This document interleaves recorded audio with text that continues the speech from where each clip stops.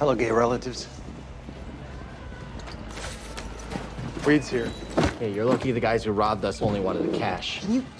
No one's gonna hire us as everyone knows we got robbed. You guys got robbed? Listen, word's out we're hauling large amounts of cash. Yeah, sorry about that. Beer's on me. It's your fucking family, man. He's not my family, all right? He's like my third cousin or whatever. Yeah, well, we can't use the SUV anymore because your third cousin knows what it's being used for. He'll rob us every day. Not if we're carrying. What are we gonna do? Get in a gunfight in the middle of Ashland? Yes, that sounds great. I'll shoot the shit out of that little fucker. No, what we're gonna need is a new ride.